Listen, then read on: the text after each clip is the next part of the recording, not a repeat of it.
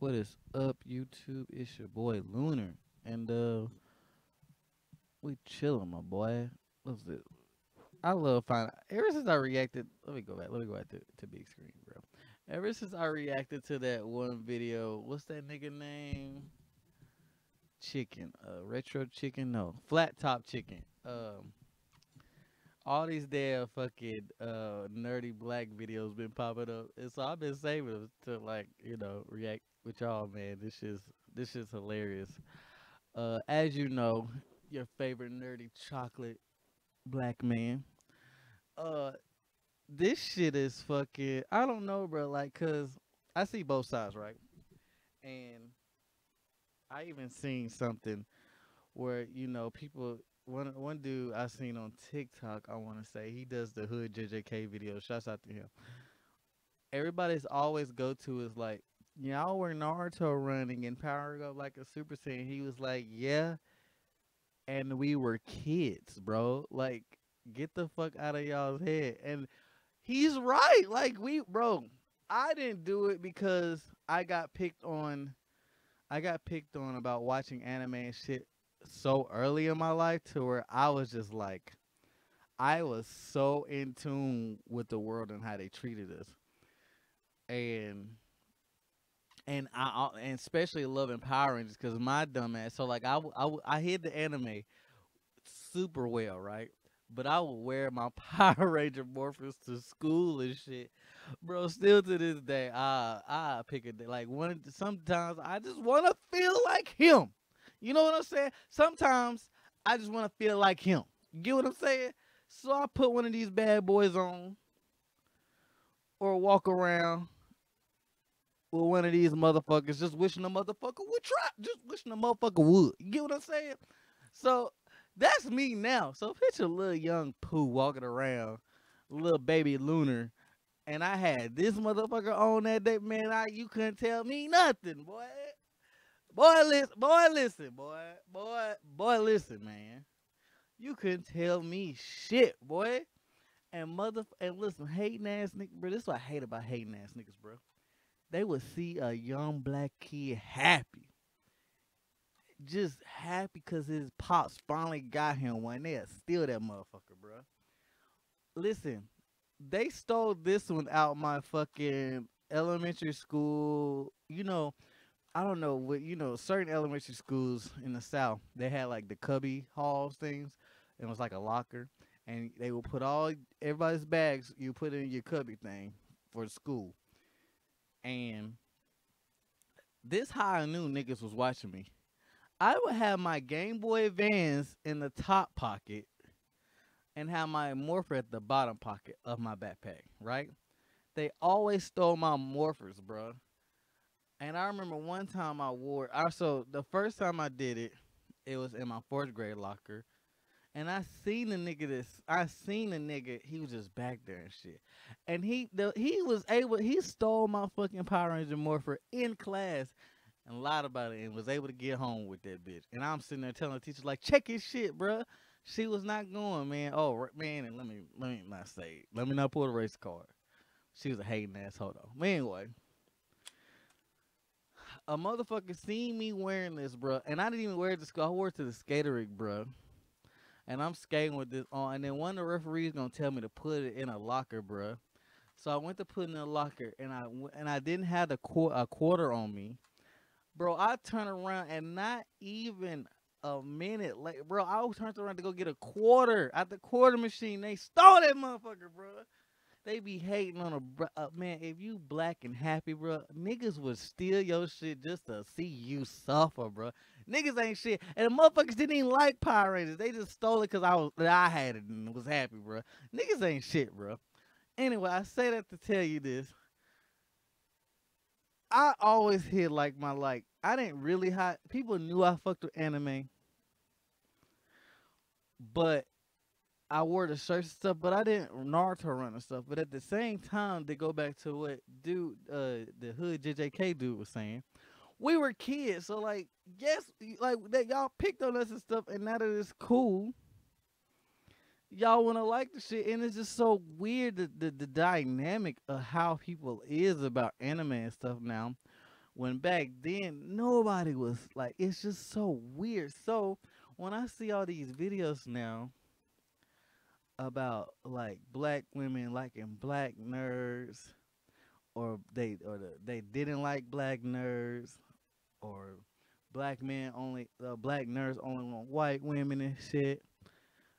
Like I get both sides, but at the same time, it's just like I get what they're saying to a degree, because now black nerdy girls are starting to speak out about black dudes not liking them. But it's just like, did you make yourself known? Cause like, bruh, me thinking back to high school, if a nerdy black girl came up and spoke to me or was friends every time, let me just say this from my point of view. Every time I was friends with a nerdy black girl, she only liked white dudes. She hated black dudes. She hated black dudes, didn't look us, didn't like us, thought we were XYZ. Still to this day, even when I go to cons and stuff, the only time I seen a black nerdy girl or a black nerdy dude was when I went to DreamCon, and that was so far and few in between. I'm lying, but it was I just like walking around it though. It wasn't. I didn't see a lot of it, and it's DreamCon. Like I saw a bunch of niggas, spitting game and stuff, but a lot of the times was just like you had groups of people with their group and their clique and stuff. And then you had the random couples walking around, but like the actual black, like, bro, did not see it. I did not see it. So I say all this to say that y'all gotta stop being so hard on nerdy black dudes and listen to them, because the trauma is there. Like a lot of dudes don't heal from that. Like, and I see one video where a girl was talking about he hated stuff and he hate black women, and he needs to heal. But how can he heal when every time he tries to talk about it, you don't take accountability? And not necessarily like you have to take accountability, but like just say like if he made a Facebook post, like I know like shit, I'd make a Facebook post and say, I did make a Facebook. I don't know. I said something like, all y'all niggas are like anime now. Need to apologize to me because y'all niggas ain't shit. And it blew up in my city, bro. And people was for real, cause like I never hid the fact that I like this shit, but y'all used to talk shit, and so it's just like I was like, y'all gotta take accountability for this shit, cause y'all gotta start right, bro. And it's so many folks that will write my old Facebook before it got deleted. It's so many folks that used to write me about anime and getting on, and so many girls that would write me saying like, "Oh, did you watch this? This is so dope. I didn't know anime was like this. I didn't know they had love stories and this, that, and the third." I'm like, "Yeah, bitch, they do. They do, and the shits is lit, and they have better storytelling than whatever bullshit black movie that you watch." Not saying that black movies are shit, but majority of them, we're all just fucking slaves, and I get tired of that shit. I get tired of watching black movies. And we have to be a fucking slave or some nigga shit. And it's just like, bro, that's why I loved, what was that black Disney movie? We were superheroes. Like, I'm so tired of racist shit in the movies, and I'm so tired of fucking, I hate that, like, all our shit have to be something like that. And it's like, yeah, I get that it's a black director and all this stuff, and I love that they're doing that, but like, it's so much my brain can take of that shit, that negativity, before I can like just like enough is enough. Like, but what I'm getting at is like I love, like, what was that damn movie? Up and Away. That shit, bro. I was in love with that fucking Disney movie because it was the first time besides Black Panther and the fucking Black Power Ranger and the Yellow Power Ranger from season 2 and the Red Power Ranger from Turbo. It was the first time. Well, besides Power Rangers, that I think about it. Besides Power Rangers, because Power Rangers was the, bro. Do y'all know the first time a black superhero was on television was Power Rangers? That's insane. The first time, and I know people can be like, but what about Meteor Man? That's a movie, and even still, it took them so much to even get that to be in the theaters. Don't even get me started on that. But the first time little black kids could see a black superhero on television was fucking Power Rangers. So for me to go from Power Rangers all the way to Up and Away that came out in like 2001.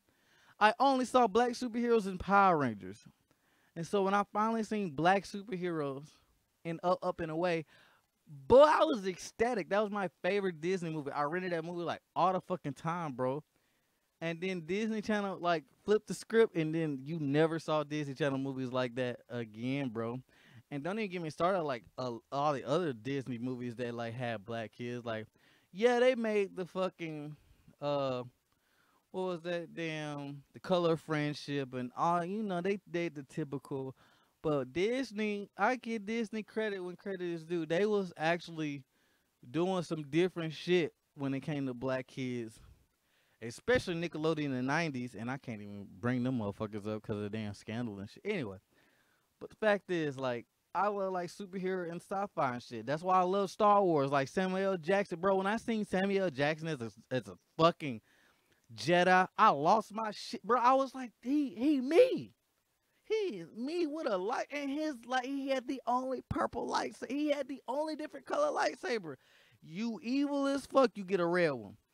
And then everybody else had blue or green. And then Samuel L. Jackson gangsta ass come in there with a fucking purple one, bro. Bro, 8-year-old me lost my shit, bro. Like, think like, bro, like that shit is so important for kids. So, yes, as a black nerd, when I'm watching Bleach and I see Yorichi as a black female kicking ass, that shit is dope to me. Yes, when I'm watching Naruto and I see Killer B mop up Sasuke, a main character, while rapping and dogging his ass, I'm gonna be lit. Like, even though we didn't get a lot of representation of anime and shit, especially in the early 90s and stuff, and early 2000s, late 90s, early 90s, 2000s shit, they did, when we did get that time, that shine, it was, except for Dragon Ball. That's the only one that kind of, yeah, they kind of, RIP Kira Toriyama, but he did us wrong, bro. He did make Mr. Popo a raw ass nigga though. Even though Mr. Popo ain't black, he's supposed to be that genie from lore, I forget. But I'm going on a tangent, and I'm sorry, I'm finna start the video. But I say all that to say that black nerds, we went through a lot. And when black people as a whole start undoing our trauma, everybody needs to take accountability. So for you to get on to a black nerd saying that nobody liked them because they Naruto ran and stuff in the halls and powered up like a Super Saiyan, we were kids. They were kids. You know what I'm saying? I didn't do it because I got picked on hella early with that shit, so I was really aware for that shit. So I got picked. So like nobody really picked on me for anime. People picked on me for Power Ranger shit. But even still, we were fucking kids, bro. I'm a kid walking around with this. Now you ain't gonna say shit to me, boy. Boy. Anyway, I dare nigga wouldn't. But what's crazy though, in today's time, I do the same shit I've been doing since a fucking youngin. Now the shit cool. Niggas a seat, bro. What was I at? I was somewhere dumb. I just wore I wore this more for some I can't even think right now. But I was doing something. I think that was a bullshit Saturday. I just put it on cuz I just rebought this one. Cuz another thing, I lost all my shit from childhood. But anyway, I've been rebuying shit. That's another thing. If you ever get a therapist and they tell you to heal your child self or whatever to get through your trauma stuff, lots of the times, like, for me, I still like all this shit because it reminds me of my mom. My mom died when I was young. She put me on the Power Rangers and anime and shit.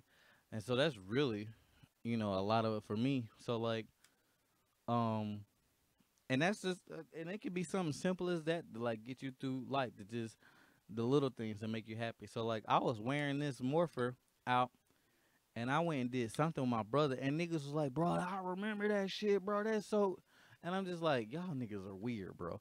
And like I know I'm weird and it sounds weird saying this out loud. Damn, it does sound weird as fuck saying this out loud. But like me, I'm just being myself. So like I don't think about it. I don't think about it too deep when I wear a Power Ranger morpher that day. You know what I'm saying? Like, I'm just being me. I'm just walking around my fucking morpher. Why? Because I'm a fucking dweeb. You know what I'm saying? But when everybody started like gassing me up because I'm wearing it, and like, bro, you a goat, bro. You be doing all shit. You be just doing what the fuck you want to, man. I feel you, bro. And I'd be like, bro, why are you dick riding me? That shit, I don't know. It's like, why? It just doesn't make sense to me. And that's what the world we in now. And so a lot of this shit, when you see all these nerdy anime niggas seeing all these folks like an anime, it's just like they really just want an apology, bro, from their hometown. Especially when the folks and a lot of the people that love an anime is niggas that picked on them. Like my cousin used to dog me out, bro, and now him and his bitch watch anime, and they be watching the shit, bro, like thoroughly like enjoying it. And she was into anime, and everything he talked about me for is what she is, and that shit baffles me, bro. To this day, that shit is like it does not make like my brain because I just for so and I know people could change, but sometimes that don't that switch don't connect to some of us, and that's what a lot of this shit is. So we're finna get into this video because I done went on a whole fucking tangent. Sorry for boring y'all, but a lot of these problems will get solved if like people just like sit back and just who let that nerdy nigga get that shit off his chest, bro. And a lot of these dudes like okay, like with women, I know I'm gonna go into another tangent. Like with women, a lot of nerdy dudes date. So for me, I date who likes me. I'm not finna chase nobody. I'm not finna go out to nobody who ain't fuck with me. And it don't even gotta be somebody that watches anime and shit like that. Hell, a lot of times the women that do like me don't like none of that shit. They fuck with it because they like to see me get hyped for all this shit, and they just intrigued with it, and they'll sit down and watch a couple of it with me. But let me do my thing. But it's just like I don't know. Some women like to see passion in men and what they like, and it's just weird. Like it's I mean not weird because opposites attract, but it's just like I mean a lot of the women that I date don't watch anime, and so with nerdy niggas, they just date who likes them. They saw that they got play over here instead of getting play over here, and it's like for our culture, it's like you got to do so much to impress somebody. When over here they like you for who you are and accept your true self. You know what I'm saying? Yeah, you can't be a bum in either side, but it's like the nerdy nigga wasn't a bum. He just liked anime. He probably was depressed, and a lot of folks was depressed in college. So of course, and then of course he did like probably take a shower regularly like he should, or you know what I'm saying. But like when he got to get a girl and felt like, oh shit, somebody's fuck with me. I gotta smell good. You know what I'm saying? Little things spark in a dude when they have somebody that acknowledges them. That's even when you get a friend. Like when you get a real friend and they acknowledge you, bro. Like you don't want to like be funky and shit around them and shit like that. And so I see all this talks online about like how black females, they talk about the black nerdy dudes, but it's like you didn't get them no play. Y'all was going after football players and basketball players just like the Chili's and stuff were. You know what I'm saying? And so like you can't blame them for getting to play other races and stuff when they accepted them. And on top of that, like yeah, some of them may hate their skin color and all that, and that's a whole nother topic for another day. But like at the end of the day, like y'all don't make it no better for them. You know what I'm saying? Like how can somebody like themselves when they always get talked about for what they are? You know what I'm saying? Like so it's a real like when you start understanding the psychology of how the brain works and your mental status and like that mental shit is so real and start unwinding like folks trauma, like getting to the root of trauma, like you'll start understanding like does it make it right? No. And I'm not giving folks excuses, but like a lot of that shit stems from like when folks was kids and stuff. And society don't let men show feelings and show emotions and stuff like that, so they bury that shit deep and just become hateful and stuff like that. It doesn't make it right. It's wrong, you know what I'm saying? And a lot of them need to heal. But if you see your fellow nerdy black brother on a healing journey, don't down them because they're calling folks out on their shit. You know what I'm saying? Listen to them and ask them why. And then just because, and none of these new nerdy niggas, oh, another thing for y'all, bro. Stop downplaying what happened to another nerdy nigga just because it didn't happen to you. That's nothing that pisses me off. You be like, well, it didn't happen to me, so it must not happen. No, nigga, just because it didn't happen to you, because you probably was in the streets and like you was in the streets but like nerdy shit. You was in the streets and like anime, so you had some cool points and shit like that. Just because it didn't happen to you or nobody tried you and shit like that, don't mean it didn't happen to the next nigga. You know what I'm saying? Hell, I was like DJing and shit, and I was around a bunch of street niggas. They didn't pick on me, but the niggas that did pick on me, you know what I'm saying? They cut that shit out quick. You know what I'm saying? Like it's just like that. So like, don't fucking downplay somebody's shit just because you didn't experience it. It happened, bro, and you know it happened. But y'all can't sit there and just let a nigga, express themselves. Anyway, let's get this video to 0. This video already gonna be long as fuck. I'm sorry, YouTube, but y'all know what y'all signed up for. Anyway, let's get into it. I think a lot of black people can relate to the idea of not feeling black enough. I feel like I've always kind of struggled with the idea of identity growing up and just trying to figure out where I fit in as a black person. And although I seem very like passionate and proud and racial justice warrior now, this is honestly very new to me to kind of embrace all of my identity.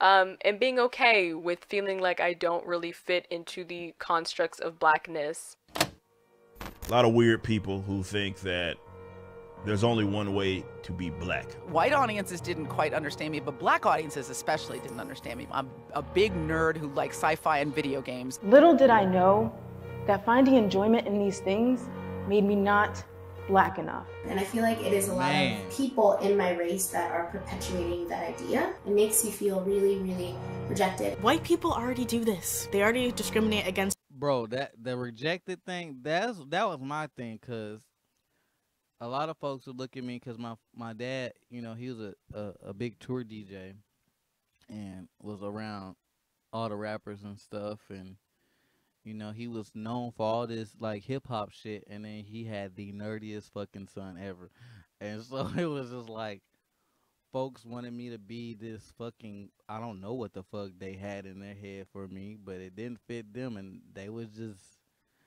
I just know I didn't fit in, and that's the saddest thing as a kid, when you just know you don't fit in. It's one thing to like grow, and as you get older to realize like I don't really fit in, but I'm kicking it.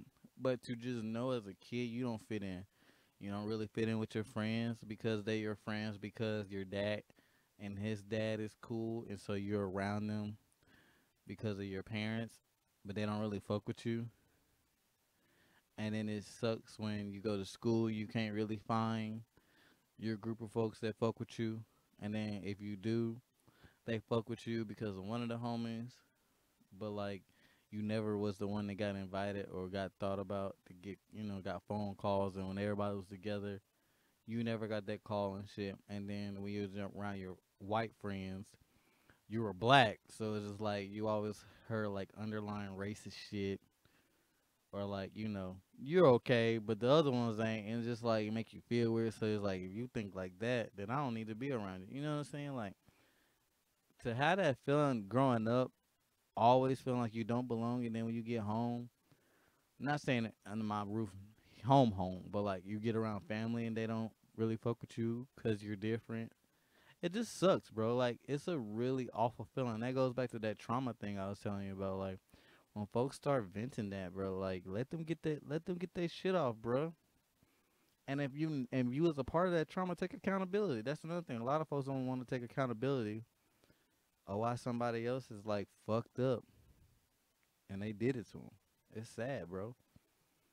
Us, they already push their stereotypes onto us. So why are we doing it to each other? Black people, but more specifically, American black people, hold a very specific status in the world. Because American black people, I mean, you just look at how much they've done to influence modern day pop culture. This general swag that they've brought to everything. People just want to participate in whatever black people are talking about or are doing or are pioneering. You know, I'm cool, plus I'm black, which is cool, so I win twice. Essentially, we're at the very heart and soul of pop culture, even if we're not always given credit for it. And oftentimes, being black is synonymous with being cool. But this internalized standard of what's expected from the black community can also unintentionally leave many feeling othered or not black enough if they don't feel that they fit into the mold and live up to the standard of being hip and cool by the means of our culture. So today I'm going to explore what it means to be a blurred, a black nerd, or at the very least, deconstruct what it means to navigate the world as a black person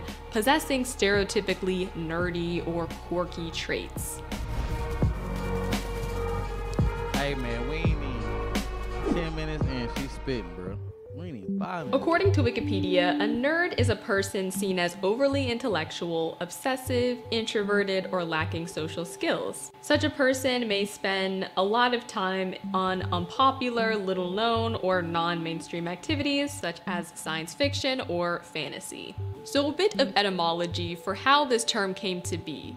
Nerd was typically used as a synonym for drip or square in 1951 Detroit, which essentially referred to someone who is very conventional, traditional, and out of touch with mainstream trends. Some oral traditions may have suggested that nerd is a derivative of drunk spelled backwards, which, you know, obviously refers to someone who studies rather than parties, maybe not so obvious, but that is a speculation that I found in my research. A little fun fact, the first time we saw the word nerd documented is in Dr. Seuss's 1950 book, If I Ran the Zoo. This is one of his books that got pulled for, you know, racist imagery, but the word nerd was used here to describe an odd-looking fictional creature, but this wasn't a usage like that we associate now with our understanding of nerds. The term nerd became popular with the rise of the technology industry, but also with the media. In the 1970s sitcom Happy Days, this term was used oftentimes as an insult. And in typical nerd fashion, the wrong move. What am I gonna do with your funds early, huh?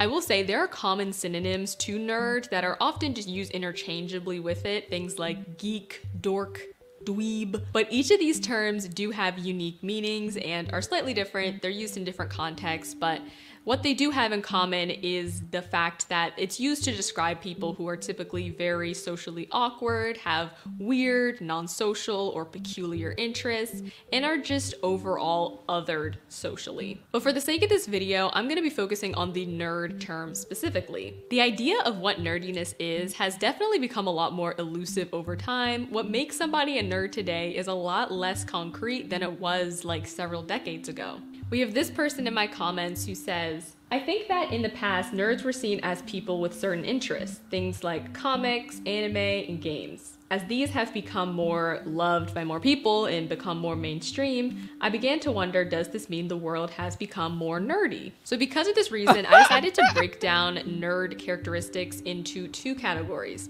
Number one is the nerd caricature. This is the over-exaggerated, stereotypical definition of a nerd. These are typically the depictions we see in movies and in TV shows and just in the media in general. And then list number two is going to be taking feedback from self-identified nerds and sort of accumulating the similar characteristics they share today. But starting off with the nerd caricature.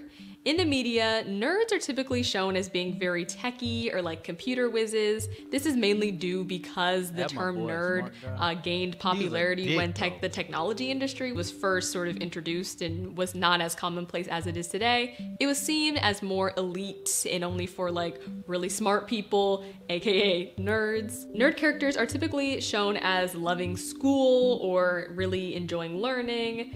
And I want to get back to school. I simply crave academic nourishment. And these characters are typically very enthusiastic about science, math, engineering, or computer science. Nerd characters are typically enthusiastic and very intellectual about other peculiar topics, such as like sci-fi, comics, anime, manga, Dungeons and Dragons.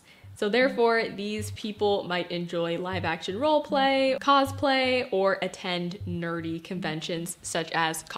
Damn, I sure be doing a live-action That's when I say I be walking around wearing my morphers, wishing the motherfucker would.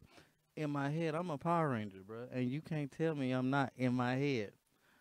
Whenever that during the day, if I'm wearing my morpher, hell, sometimes when I'm not, most of the time when I'm not wearing my morpher, if I got on 2 bracelets, I feel like I got my Zeonizer on, bro. Like, bruh, I'll be wishing a nigga would just cause, bro. In my head, I'm like dead ass, bro. Like, if you go on my Instagram and see my Power Ranger cosplay, like, I'm dead ass, bro, with the shits, bro. Comic-Con. Nerd characters are typically shown as loners, being a bit socially awkward, not really getting social cues. They certainly don't have a lot of friends, not like a girlfriend or boyfriend by any means. And nerd characters are typically shown as being naive and usually get taken advantage of by the protagonist or the more popular character. Nerd characters are shown as being unattractive, wearing very high-waisted pants, thick glasses. They usually dress extremely formally with, like, you know, suspenders, maybe a bow tie, and typically nerd characters are shown to have braces. Which this is something I never really got because, like, I don't know how braces got associated with nerds because braces just means I'm gonna have straight teeth and you won't. But that's just me though. And probably the overarching characteristics of nerd caricatures is that nerdiness is seen as an inherent character flaw, and nerds are typically shown that they need to be cool or fixed by cool people to be able to be accepted, to have friends, and to just overall enjoy life. And clumsiness is only part of the problem. You're also Listen, man, Steve Urkel taught us this shit years ago. He gave us a playbook years ago.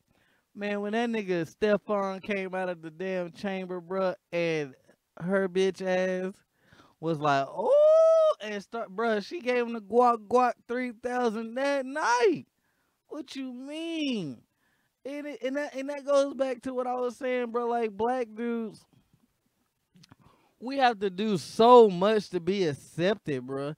And I'm not saying, like, you know, we, like, you know, don't take care of yourself. Like, don't mix, like, and that's another, like, that's the one thing too. People try to mix the two, like, they try to taking care of yourself for, like, doing all this extra shit. Like, what was dude's name? I was just watching his shit. He reacted to Flat Top's chicken shit. Daquan Wilkshire. And he was like telling Flat Top that he needed to, you know, get dressed and or, you know, cut his fro and do all this, that, and the third to make himself look presentable to black girls. And it's just like, I get that, but why does a black man have to do XYZ? Like, it's one thing of taking care of yourself and making sure, you know, your skin moisturized, you're not smelly, you ain't out here smelling like ass, you use deodorant, versus she only gonna fuck with you if you got braids or dreads or, you know, waves, you know what I'm saying, or a low top fade. Like, why can't he keep his fro and females accept him? Why does he have to get braids? Because braids is usually like the typical, you know what I'm saying, black dude fashion. And that's one thing why, like, you know, like, I got dreads, but I got dreads before it was even a fashion thing. You know what I'm saying? Like, I started locking up my shit because, like, my uncle, he had dreads, and then the Red Ranger for Power Rangers in Space had dreads. So I just was fascinated from dread, bro. Everything goes back. Everything goes back to Power Rangers, bro. With me, everything goes back to Power Rangers, and that's what you gotta know. So, but I thought the Red SPD Ranger was so dope. He was the leader. He had dreads, and he was that nigga. You was not run his spade. He gonna beat your ass anyway.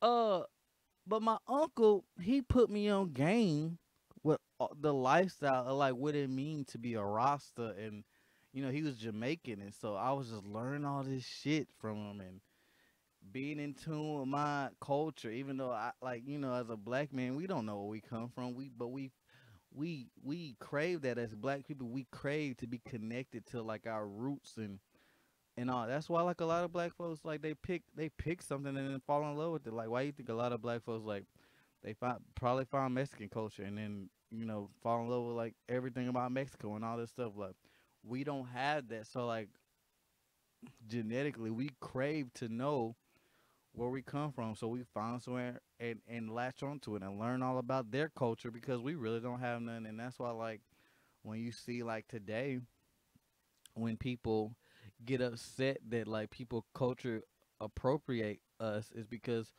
we're finally in a space to where we've created our own culture with hip hop. Like hip hop is our culture. You know what I'm saying? So like hip hop is the culture. Rap is just like the music and shit like that. You know what I'm saying? And so like hip hop though as a whole is Black American culture. And that's why folks get so upset because we don't have anything. We're not connected to Africa. They call us African Americans, but even Africans don't even fuck with us, bruh. They think we bougie crybabies that got it made over here, and we don't know what we got, which a lot of people don't know what they got. Yes, some people are living better than others, but you know, they don't think like that. They think like they're in the hood, and they not living where they want to be, and they want to get their family out. But then again, they could be in the dirt. You know what I'm saying? So like, I see the dichotomy of the two sides, but like at the same time, it's never gonna go nowhere. But with Black Americans, we don't have culture. We're not connected to the motherland like we should be, and they haven't reached out. Some countries are starting to reach out now for us, but it's all a scam. Like I hear some horror stories about Black Americans moving over there, and they just get handled and bamboozled 24/7 over there all the time. Like they go over there and like, man, like just take advantage of us, and it's fucked up. Like one girl, she said like, you know, that like she knew like the culture there, like she lived there, like she knows the language, but she looks like an outsider. So she goes there, and then like the dude was just raising the prices on her, thinking that she couldn't speak the language. And then when she called him out on his shit in their language, he's like, "Oh no, I'm sorry." And it was just like this whole fucking like thing, because it was this whole thing because he was trying to go over on us. And so picture like what he does to like other black folks that don't know no better. You know what I'm saying? And it's just fucked up how they treat us. So back to America though, we don't have that over there. We don't know what tribe we're from. We're the lost tribe. Even in the Bible, they speak about us. We're the lost tribe. We're the lost Israelites, and we're gonna be cursed for 400. All that shit's in the Bible. We're the lost ones, and so the law, like to be lost, you wanna have somewhere that feels like home, that feels familiar. So like when folks get defensive because of that, and it sucks that everybody can take from us and get cool and popular with it now, and we get called ghetto and ratchet stuff when we do it. Like dreads, like I remember one of the jobs I applied for, I ended up being the store manager for that job. But like for years when I was in school, I applied for it, and then it took like them hiring one of my friends' sister. She was a mixed girl, and she only got that job because they had to diversify. It was only white folks there, and I think somebody complained. And she hired me because like, you know, one of the dudes quit on her. But like I didn't even believe her that she was hiring me. And GameStop was like that too. It was FYE and GameStop. They both was racist as fuck. Never let black dudes in there. This, that, and third. And stores are still like that because I had dreads, and they would not hire me because I had dreads. And it's like a white dude can have dreads, and it'd be the sloppiest, shittiest, mayonnaise looking dreads you can think of. And he in there thinking he that nigga smell like fucking swamp water. And it's that, and that's why you get folks that's so defensive about black culture. But with black culture also, why can't the nerdy stuff be a part of us too? Because it's so many smart, geeky, nerdy black folks, but we get ostracized because we don't fit the hip hop stuff. We're not doing the hip hop shit. I didn't get dressed for the hip hop. I got dressed because of a fucking Power Ranger and my uncle just telling me about all this cool shit. But when I got dressed, I got shitted on because they was in like the baby stages, and folks talked about me 24/7. And then when I went off to college and came back and they had some length on them, now I'm that nigga. But it's like, why? And it's just like all the folks that's like, oh, I like your dress shit. I don't even want you to be around me no more because the energy that you gave me when I started the shit, it's not the energy that is matching now. And that goes back to that damn keeping folks accountable and stuff. And that's what a lot of folks don't like. But it sucks that like black dudes. Steve Urkel told us, bro. Steve Urkel told us that these hoes ain't gonna like you till you fit the norm or fit what they want. Like you gotta look a certain part, and that shit's sad, bro. Also annoying and socially inept, Steve. It would be nice if you tried to change. If you tried to change. Steve? No. There is no Steve here. I'm Stefan, sweet thing. So, in essence, there is a strong correlation between being smart and being a nerd, and an even stronger inverse correlation between being a nerd and being popular. So what is a nerd today? As I said earlier, this term has become a lot more elusive as more nerdy things have become mainstream. As we can see from this commenter, Jasmine, she says that I've never considered myself to be a nerd. I do, however, enjoy coding, reading, video games, and other nerdy activities. I was also a biomedical science major. I think I'm cool AF. Period. So yes, this is an example of people who possess nerdy qualities but don't necessarily associate with that nerd terminology. So I went to my comments, I asked... I mean, I wear that shit proud. I don't give a fuck. I know I'm a fucking nerd and geek. But in today's time, bruh, what can't nobody, bro, when I'm out and about, if you don't know, bro, if you don't know the characters on my shirt, like when I wear primitive. And if you in the clothing and damn, I hate using this word. If you in the hype beast culture, and I hate hype beast because it seems so fucking lame. Hype beast was cool back in like 2012 and shit. But anyway, if you in the hype beast culture, and you know what primitive is, you know primitive. They have all they designs and shit on the back. Very rarely you see a primitive shirt and they got the shit in the front. So like when I'm out and about, bro, if I got a chain on under my primitive hoodie, bro, I just like a regular nigga, bro, out here chilling. You know what I'm saying? Or don't let me be feeling myself when I got my dreads in a bun or something, man. I got my bandana tied up, bro. Like bitches know. You know what I'm saying? And it's just like it's so crazy that now I wear and do the same shit and it's cool now. Only difference is I got jewelry now. And the only reason I got fucking jewelry now is because when I travel and network and tell, you know, I DJ, I do that and third, folks don't take you seriously because you don't look the part. And that goes back to why I gotta do all this shit to prove to you that I'm doing what I say I'm doing. And my talent can't speak for me. I can't show you a video of me DJing because you ain't gonna take me seriously because I don't look like a lick. Now when I travel and stuff, I gotta look like this. I gotta look like a DJ and shit. I gotta look like a rapper and shit for you to take me seriously as a DJ. I gotta look like I'm already XYZ for you to take, and that's what's sad about up-and-coming rappers. Like, talent don't matter no more, bro. If you got a little bag and you find somebody, get your jewelry, make you some jewelry, get your shit popping, and make it look and make it bust down, bust that bitch down. 100K follows that quick, 10K follows that quick, and then you say you rapping, and then you get on Instagram doing all that. Then what them rappers be doing? Man, you know something like, bro, I look like a lick. All that damn ratchet shit, bro. You in there. And it's sad you gotta do that, bro. Bro, man, that should be pissing me the fuck off, bro.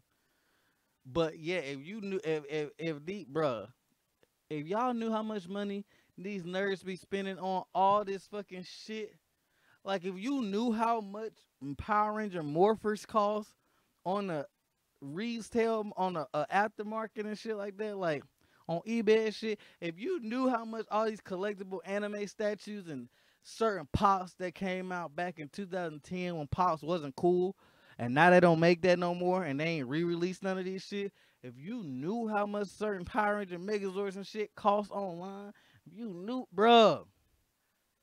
But I gotta wear jewelry and shit for you to take me seriously. Bruh, get the fuck, bruh, that shit, bruh, get the fuck out of here, bruh. That shit be pissing me off. Asked you guys if you consider yourself a nerd, and if so, what factors make you identify as such. I've accumulated all of like the similar factors that y'all self-identified nerds had, and I came up with this list. So according to my comments, self-identified nerds are typically kind of socially awkward or maybe kind of shy or introverted. Self-identified nerds express their interests in more alternative genres of media or entertainment that are typically perceived to have very niche communities. So things like anime, manga, indie music, comics, things like that. Self-identified nerds in my comments also mention that they are interested in sci-fi or fantasy, things like Star Trek, Star Wars, and the MCU, for example. Nerds today may cosplay or attend like the nerdy conventions I mentioned before, such as Comic-Con or PAX, E3, those types of conventions. People who consider themselves nerds in my comments. Bro, I remember when the first time I went to E3, I lost my shit, bro. That was the last dope E3. I'm so glad I got to go to that E3. It was the first time. It was the first time in like what 6-7 years they opened it up to the public, or 10 years or some shit. It was 2017. Yeah, it was the first time in 10 years they had opened up to the public. And because they did that, all the fucking game designers hated it because they couldn't try nothing out. I only went out there to play Destiny 2 though. Destiny 2 was so fucking lit though. I'm nerding now. Let me chill out. But I may on here, and that's one thing about streaming on here. Y'all may think I'm fucking extroverted as fuck. Boy, no. Boy, fuck no. I'm the most introverted, shy nigga you could think of. But this is where I don't want to say schizophrenia, but multiple personality syndrome kicks in. My fucking country accents be slurring my words and shit. I learned quick that I had to like I had to switch, especially like being a DJ. Like I can't be shy as fuck DJing, bruh. Oh my god, I went so long DJing without talking on the mic and shit. But anyway, I'm very introverted. But I know to make it out here in this life, you cannot be like that. And my dad just taught me, like, I don't know, like he taught me how to like compartmentalize that shit. You know what I'm saying? And but it helped me with my nerves and stuff. So I was able to do so much shit and achieve so much because like I was able to make this switch. And I don't know if it's healthy or not. My therapist and my doctors are still helping me out with that shit. But in the long run, like I can flip that switch. But when I'm out here acting like right now, bro, when I'm streaming and shit, especially when I got like a lot of y'all in here, like I feel more okay with like 1 or 2 people watching me, and then release the video on YouTube. And when I be seeing those videos get like over 1,000 views, that shit be baffling me. Like, you know what I'm saying? Because it's like I just be going on tangents, bro, and I just be chilling. And I feel like I'm just talking to like, you know, one person versus an entire world. And so like I can be extroverted with people I fuck with or people that's fucking with me.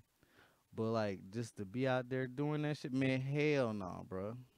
Hell no. Like when I go out with my brothers and them, I'm the main one quiet. But if I'm out by myself or something and somebody will say, bro, that's a dope hoodie, bro, I talk your head off. It's so weird, bro. I don't know what it is, bro. But they call it something, but I claim both of them. But internally, like I don't be want to do it, but I know you have to be extroverted to make it in life.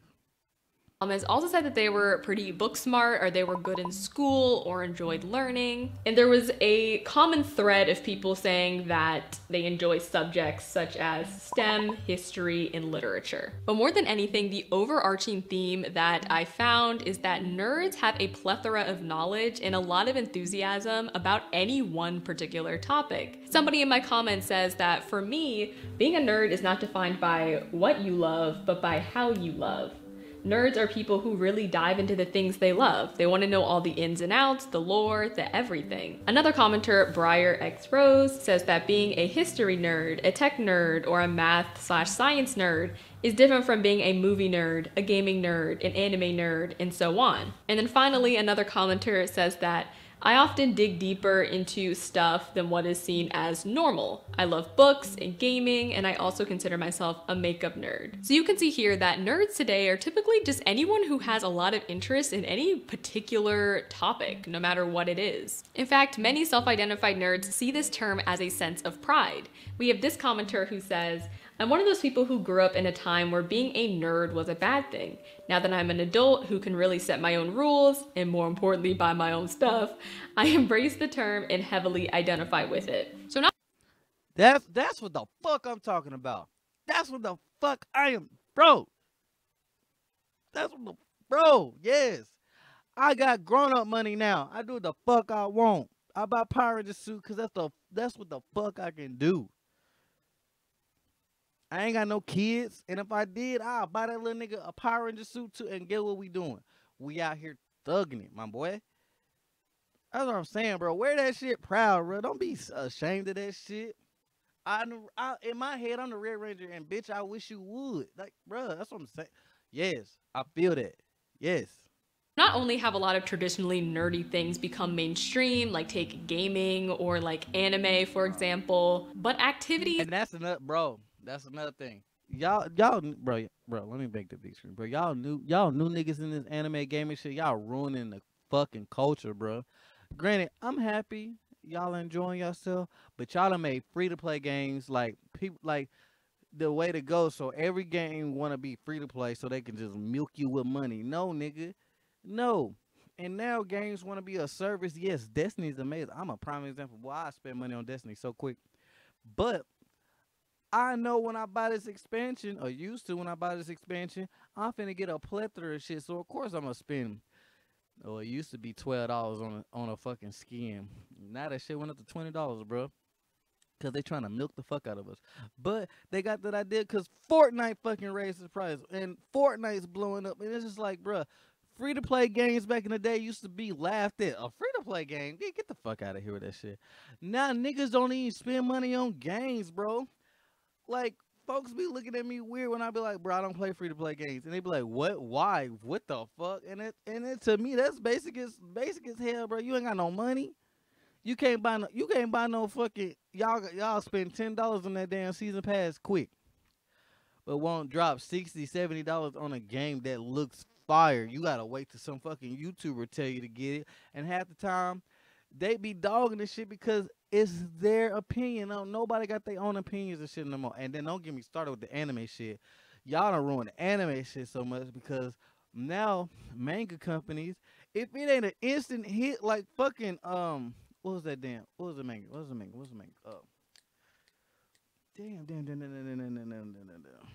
Sword guy. Fuck, I was just wearing a fucking shit. Demon Slayer. If it ain't no hit like Demon Slayer, it gets canceled. And that's sad as fuck that like now comic book writers, manga artists and stuff and writers don't got that leeway of 2 to 3 years to build their audience and build the story up and lay the foundation before they get fucking canceled. If the shit not popping in 3 to 6 months, that shit gets canceled, and that shit is so fucking sad, bro. That shit is sad, bro. If it's stuff like Yu Yu Hakusho, Dragon Ball, fucking Naruto, Bleach, all the shit y'all crave and love today, if all that shit came out today, it would have never gotten past. We would have, and One Piece would have never got to fucking what's that damn island? It would have never got out of East Blue. It would have never got to East Blue. Naruto would have never seen the Chunin exams. if it got canceled. If it would have came out today's time. Bleach would, bro. Ryuka would have never, y'all would have never known what Ryuka, like y'all would have never seen Soul World, none of that shit, if Bleach came out today. Dead ass, bro. I'm being so fucking for real, and so much shit that has promise and story gets canceled, bro, because it's not a fucking one hit. Bro, Demon Slayer was a demon in a bottle, and what's crazy, Demon Slayer is just a bunch of shit from Inuyasha, Yu Yu Hakusho, Naruto, and fucking what's that damn Inuyasha. Dog, it was another fucking damn, I can't think of the damn I want to say Doro, maybe Doro. It's like those 4 shows combined, like with the premise stuff, and then but it doesn't go like Demon Slayer is so surface level, and some animes can be surface level. Don't take away from it, but like Demon Slayer blew up in a time where we was in the pandemic, we was sitting at home, niggas done watched everything on Netflix. They had to watch anime, and Demon Slayer got popular because that first episode hooked you so motherfucking quick. And she didn't, and then when she wrote that story, she didn't want to go past 200 chapters. She wanted to tell a quick, instant story, and she didn't think it was going to get that successful, but because, bro, Demon Slayer was out for years before it got the popularity it did in the pandemic, and it only got that big because of the pandemic, and it's just like, now companies judge everything off of Demon Slayer, and it's not fair to them, bro. When there was a time and a place, it was just a moment in time, bro, and it's so sad. And now, like, certain companies are going under because if the anime don't look pretty like Demon Slayer or look fucking flashy like JJK, they don't get the time and day. They don't get the backing and stuff like all this other stuff. And now anime starting to look shitty because everybody, the same 2 companies are working on all the big anime, bro. And they can't keep up with shit. They can't keep up with the demand and stuff. And I feel so sorry for the animators and stuff in Japan. Them niggas getting overworked and paid even less, bro, because all of them are contracted. They don't work for the company. They just get called in like, hey, we got a new season. We calling you in because we seen your little post on Indeed or Twitter, and I like what you do. And that's how a lot of them get hired, bro. And they live not even paycheck to paycheck, bro. And it's so sad. And these companies, if it ain't flashy and super spectacular and stuff, and then don't get me started on My Hero. Y'all don't ruin My Hero because y'all not paying attention to fucking like the story.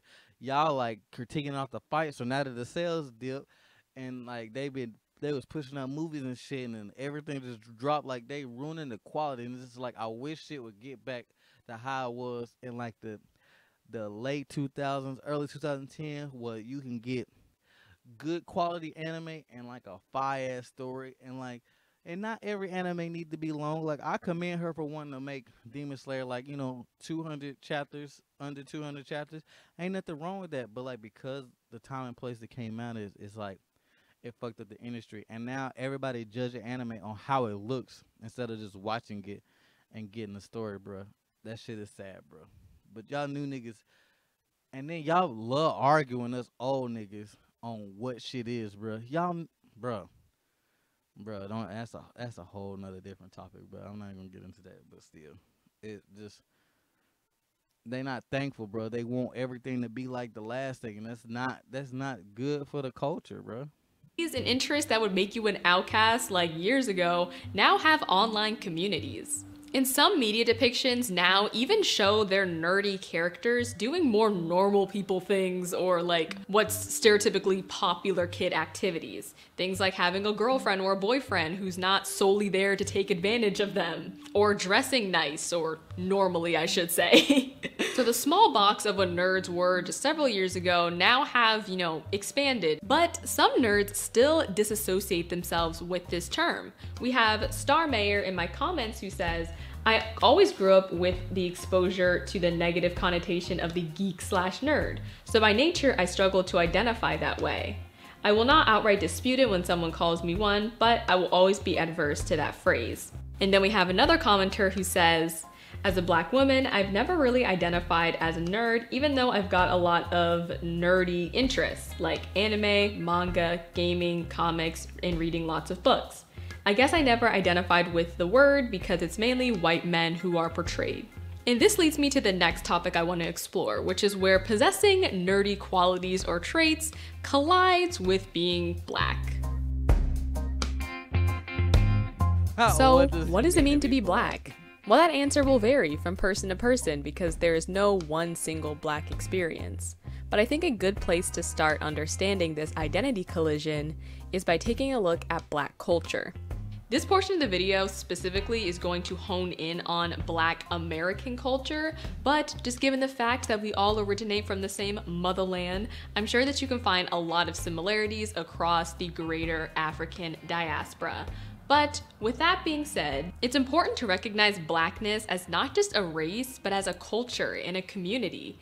Yes, there is that sort of universal experience we can all relate to, just due to the ongoing effects of racism and colonialism in countries across the globe. But throughout slavery, the Civil War, and Reconstruction in America, Black Americans created their own culture to reinstill that pride and sense of belonging and community that was prohibited for us to express via the transatlantic slave trade.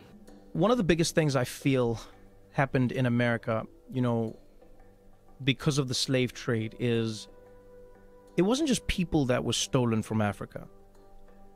It wasn't just lives that were stolen from Africa. The more I read about it, the more I understand that fundamentally they stole one of the most valuable things you can steal from a person, and that is the knowledge of your culture.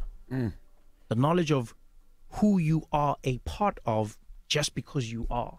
One thing I've always admired about Black Americans, and this told you, it all goes back to like we're missing that core of who we are, bro. is something that I feel has traversed the globe, is Black Americans created a culture unto themselves. That's right. Which is beautiful, you know, hip hop and style of language and dressing and everything, and that became a culture. So Black American culture was born out of our resilience, our resistance, and our innovation. However, it's important to note that, as Her so eloquently put it in YouTube Original's Black Renaissance documentary, Black culture is more than the Americas, the Caribbean, and Europe, and it doesn't begin where freedom ends.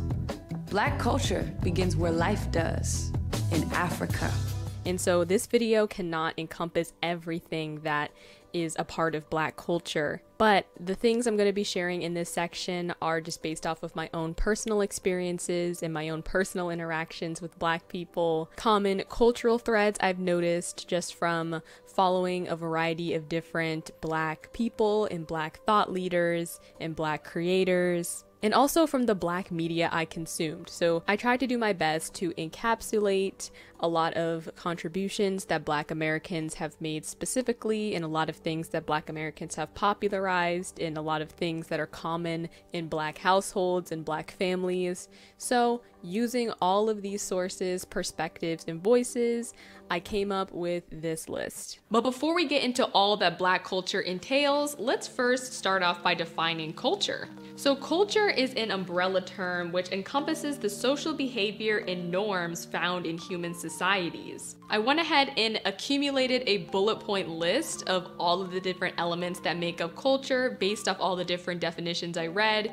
and so here is the list that I came up with. So culture is the generational passing of habits, custom, values, language, and knowledge. It's your traditions and sort of way of doing things. Culture is the arts of a particular group or society, their literature, entertainment, music, fashion, and beauty standards. Culture consists of the laws, politics, individual pursuits, and community goals of a particular community. And finally, culture encompasses the achievements of a particular society. So culture is cultivated, culture is nourished, and most importantly, culture is generational. I will say though, because Black Americans have had a unique experience due to the transatlantic slave trade, you know, we were not slaves, but we were enslaved. A lot of Black American culture, what is considered that today, has a lot of roots to just Southern culture where a lot of the enslaved were held. And a lot of what has been passed down generationally is due to how our ancestors and how our families have had to deal with racism and oppression. Because we are still not very far removed from civil rights and all of these other things. Like, the oppression is still happening, and even in the 60s, where we consider the civil rights era, really still was not that long ago. There are a lot of things that oftentimes get associated with Black culture but aren't inherently so. So keep that in mind as I discuss the generational passing of knowledge and values and beliefs in this next section. So for starters, I think a lot of Black Americans have adopted a sort of stricter parenting style, at least like, you know, it's definitely changing now, but at least like my parents' generation and like older, I think a lot of Black Americans can relate to specific sayings or attitudes that our parents or grandparents passed down to us. Like, you want to go to McDonald's, you got McDonald's money. A lot of Black kids know what it's like to get whooped, not just spanked, but whooped. When you live under my house, you abide by my rules. I'm the parent, you the child. What happens in the house stays in the house. And like I said earlier, a lot of that has to do with like the need more so for Black parents to prepare their child for the real world and what their grandparents and what their parents taught them. For a long time, our people's mentality has been more to survive. And so this mentality has passed down a lot of really good things, but then on the flip side, there has also been a lot of not so good things or not so positive things that have come as a result, which again, a lot of that is changing in this generation and the next kids that are coming up. But there is a lot of things that Black Americans have inherited. I think something that has also been passed down to a lot of Black American kids is the emphasis on education. For a majority of the time of this country, we were not given the same educational opportunities or not afforded that. And so a lot of Black families really prioritize how important it was to be educated, to learn how to read, and to continue school. You'll notice that in a lot of Black families, being college educated is something that is prioritized. But education, unfortunately, is still more of a privilege than a right.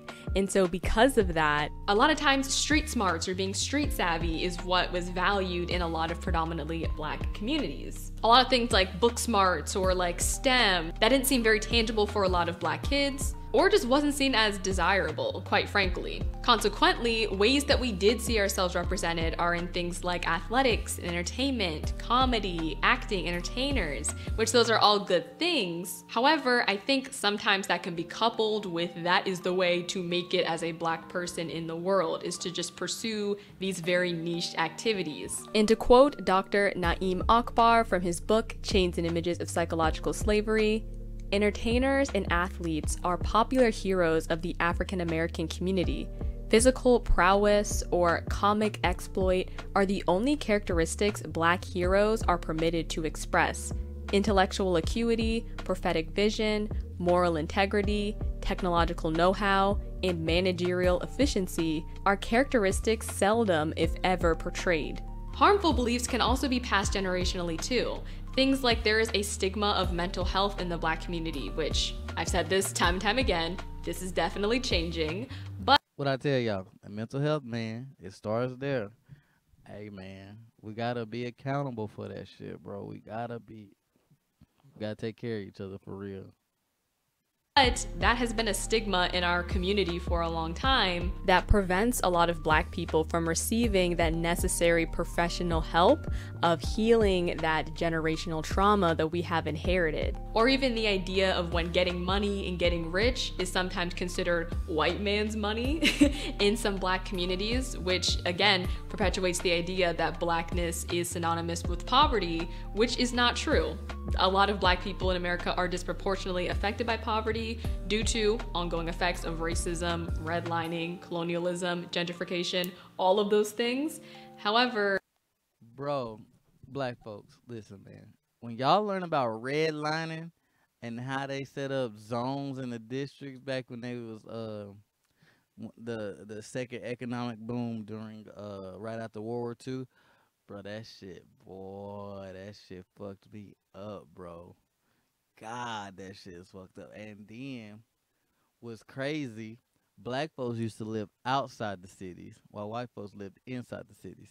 So during the civil rights, this is a piece from, during the civil rights, when black folks was, trying to move into, the neighborhoods and move in downtown and work jobs with white folks and all this stuff, the white folks was like, all right, fine. Y'all want all this shit? Y'all want to work here, do this and the third? I bet. They let all of us come in there and do all that stuff. And then them niggas left and made all the suburbies. So they made all the suburbies and shit like that and then started zoning and district everything. Made the food deserts and stuff.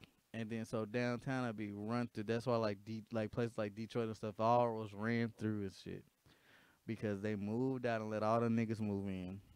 And then put them downtown and shit. And then started sanctioning certain shit like, oh, well, if y'all live here, then a business can't be here. It's just all types of different. It's fucked up. And that's why L.A., all the houses outside the city and shit. And then they started zoning everything. And then when you had the zones where the white folks lived there, you get all the nice restaurants and grocery stores and stuff like that. But then they made all the laws to where all the niggas lived that they couldn't have grocery stores and different businesses and stuff. It's fucked up, bro. Oh, it fucked me up. I was like, damn, them niggas, they did anything and everything in their power to put niggas back. And so many folks don't know about that type of shit. And they just think the world is like they purposely did shit throughout time, still to this day. Like, if y'all really think they not still doing shit under the radar, because we don't got folks watching them and shit in those positions of powers. And then what's crazy, you get them coon ass niggas that get in position of power and then want to please them and don't look at and then forget about where they came from and this and that, because they get them a little extra money and they a little extra hush money. Boy, it's fucked up, bro. It's fucked up, boy. Man, it's fucked up. Oh, man. And then, if you want to take it even deeper, if you start looking more into, like, all the places where black folks was building up and creating their own, they was like, all right, fuck it. They kicked us out, you know what I'm saying? They did that in the third. Well, we're going to claim this little plot of land for us, and we're going to build it up and grow it and do this, then the third. And black folks was really focused on that. This is right before the civil, right before the civil rights and shit. And this is like, this is one of the things that kicked off the civil rights too. All the places where black folks like claimed as their own and did their own thing and flourished and made it whatever, they came and bombed it, burned it down, turned them into lakes. Look at Smith Lake in Alabama. What's that lake in fucking Georgia? I forget what it is. It's outside of Atlanta. What's that, Kansas City, like Black Wall Street? Look up that stuff. Look up fucking Africa Town in Mobile. Like all these places that black folks own. And then like look at all the farmers' land and shit in Mississippi. All these black people had a bunch of farms and stuff. All the white folks came and took it from them, bro. Literally took it from them. Kicked them off their property and stuff. Demolished all their homes, bro, or burnt the city down and put like a forest there. Like you niggas couldn't live for shit, bro. And then for them to say that like that shit was long time ago, it didn't happen, but it affected our grandparents. It's still old people alive today that got affected from all that shit. Still today, and they think it happened so long ago because the pictures being black and white. And it's sad, bro. It's so sad, bro. God, it's so sad. Blackness and poverty is not one and the same. So those are some examples of some like maybe not so great things that have come as a result of like black culture and our experience in America. It's complicated, but like I said earlier, there is a ton of amazing things and great things that have come as a result of black culture, and that have been passed down through the generations. Things like soul food, the way black people make food, it be hitting different. And the many traditions born out of our soul food dinners, like the idea of being invited to the cookout, or my personal favorite hashtag that trends every year on Twitter, Thanksgiving with Black families. Things like African American vernacular English, which also is referred to as Ebonics, the way we mold language, and a lot of what is basically words created by Black culture is just pop culture or internet language now. Another thing, a part of like the values or beliefs adopted by a lot of Black Americans is even things like faith. Christianity and also Islam was adopted by a lot of Black Americans, and so that has sort of those religions' values have been ingrained into a lot of Black American cultures and in a lot of Black American families. Not everyone, but I would say a large portion. Another significant way Black culture has contributed to the world is through our arts. Poets, playwrights, essayists, and novelists such as James Baldwin, August Wilson, Lorraine Hansberry, Maya Angelou, and Toni Morrison all spoke to the struggle that Black Americans face while still delivering a greater message to the world at large. And a countless number of Black writers and authors continue that legacy today. Similarly, comedians have been able to do the same. From Dick Gregory to Eddie Murphy, Chris Rock, or Dave Chappelle, Black wit transcends just the Black community. And you can say the same for Black performing actors. In a time where American TV shows and movies showed a contemporary American life, quote unquote, Black experiences. RP my nigga, bro. God, man, damn Chadwick, bro. I was a fan of Chadwick, bro, when he starred in Jackie Robinson movie, bro. Cause I played baseball growing up and shit. And bro, Jackie Robinson, to hear about Jackie Robinson for years and shit, especially like my mom was so black, pro-black, bro. My mom was blackity black, bro. She gonna make sure I got my books and studies and all. Man, listen, man, I learned about Jackie Robinson so early. And to see that movie come to life, bro, I was just in awe, bro. In awe. And the fact that Chadwick played that role to a T, bro, like, to me, when I see Jackie Robinson, I just think of Chadwick. Like, I can't even separate the two. But not only for him to do that, he did James Brown, countless of other shit. But when my nigga got hired on for Black Panther, nigga, I lost my shit, bro. Damn, we lost him too early. He was finna be the GOAT of the MCU, bro. And Black stories were oftentimes excluded from that conversation. So Black people made our own shows and made our own space in Hollywood and the performing arts. We brought y'all The Fresh Prince, Sister Sister, Moesha, Family Matters, Girlfriends, Martin, The Cosby Show, and so many more. In a time where shows like Friends, Full House were supposed to depict the average American life. Music has been another conduit for Black excellence and Black thought. From the soul of gospel and jazz to the liveliness of blues and rock and roll. Yes, Black people actually created rock and roll. The social consciousness of hip hop and that's the why I felt like it was so weird, bro, when I would listen to rock music, because I was a drummer through high school and college. And I thought it was so weird when folks would be like, bro, you listen to that white folk shit. Nigga, we made it, nigga. I'm in my heritage right now. I'm living my best life. And bruh, we used to get, bruh, it's so weird how Black folks, how they would take our shit from us and make it their own and then make us feel bad for liking it. Then that's what's happening in rap right now. Like white folks, and like I love white people, but they latch on to white rappers so quick, and that's why white rappers blow up and they can have like the most basic bars and stuff. And I'm saying this because like, let me. Mac Miller is one of my favorite rappers, bro. Like Mac Miller, he is goated to me, and I hate that we lost him so early. But when people like fucking, what's that nigga name? Jack Harlow exists now, and like he got put on just because he's white. Like his music is so basic. It's good. Like, it slaps in the club and shit. Like, don't get me wrong, his shit straight.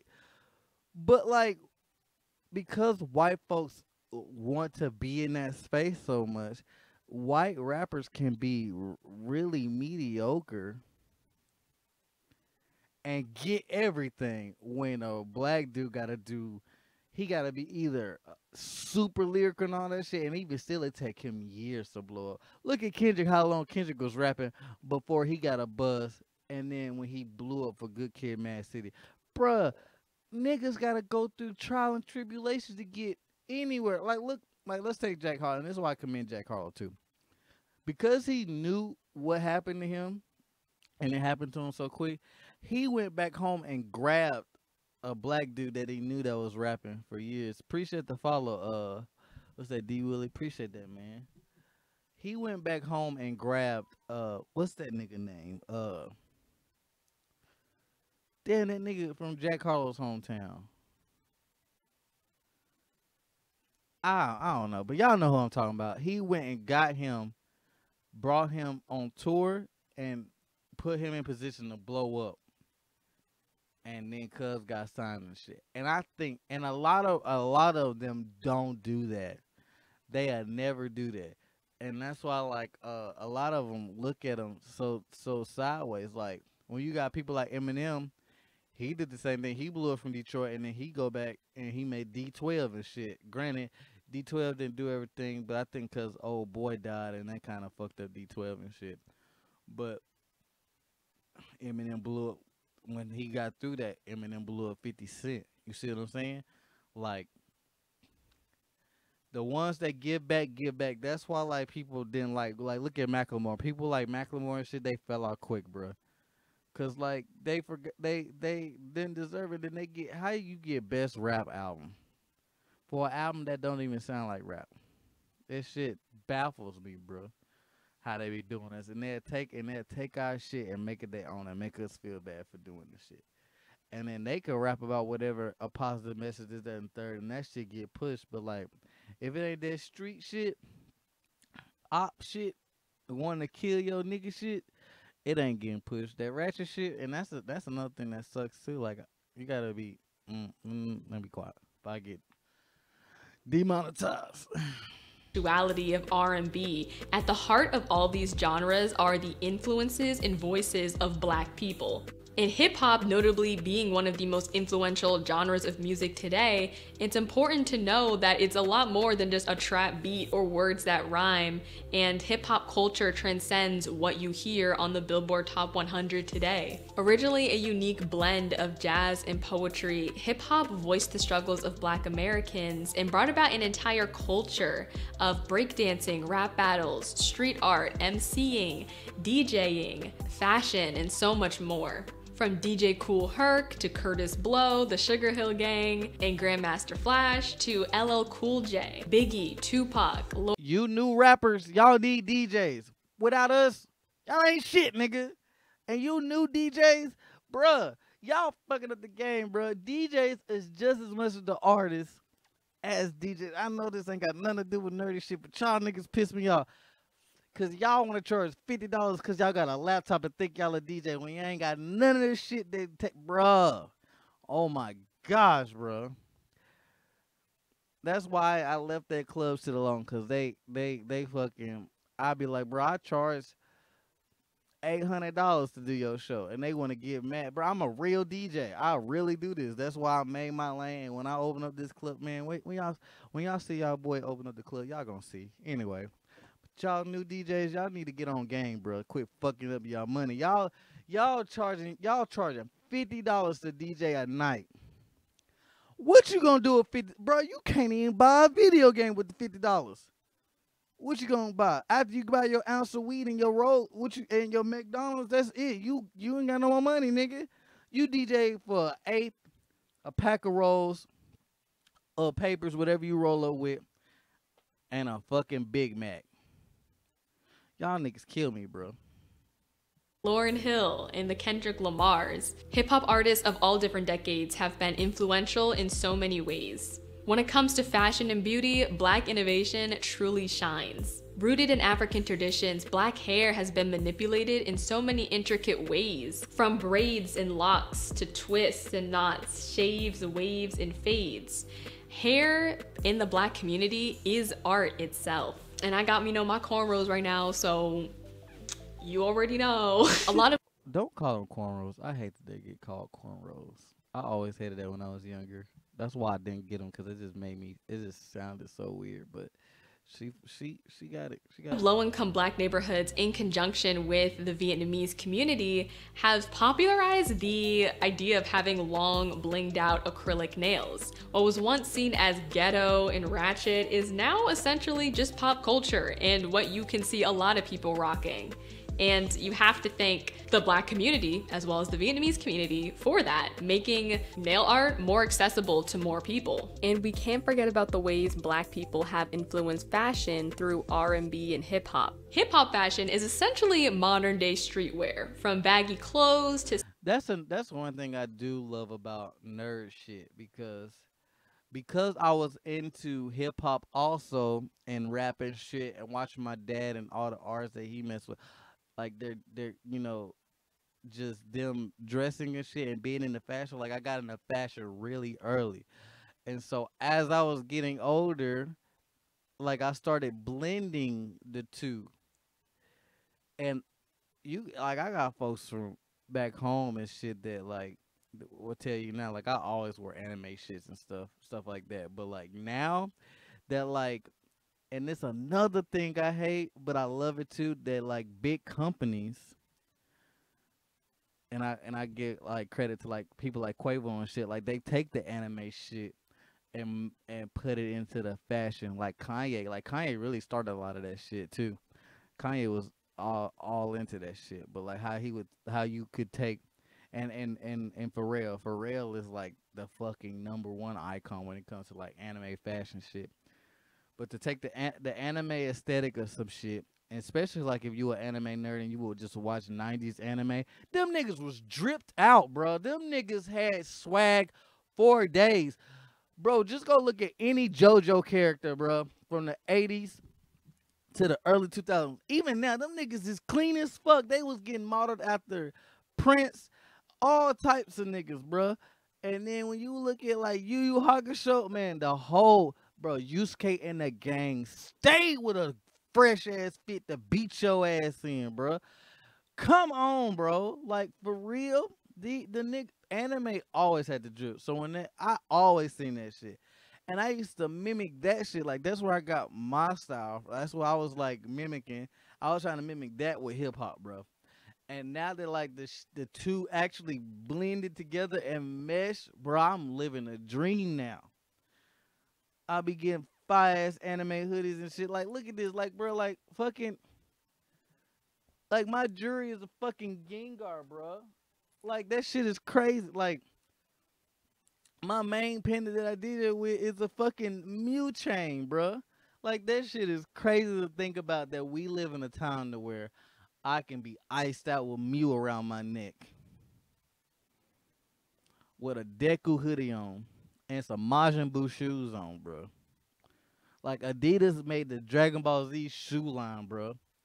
Crocs got the whole fucking Demon Slayer line, bro. Fucking Reeboks just made a Yu Yu Hakusho. No, not a Yu Yu Hakusho. A Hunter x Hunter sneaker line. Reebok. Nigga, we live, bro. If you a nerdy nigga, bro, you eating good right now. Y'all can, and that's why I be getting mad, bro. When I be seeing busty, nasty, dirty ass fucking anime niggas with no drip, bro. We got all the drip in the world now, and you still can't dress. Nigga, you chose this life, bro. You chose that, bro. Ain't no excuse, bro. You could get a fire-ass anime hoodie and some gray sweats, bro, and you will be, bro, bitches will be on your dick just like that. You will be amazed, like, with a fire-ass hoodie, with a fire-ass arch, bro. And you ain't gotta go to primitive and shit that I be, bro, I still shop at Target.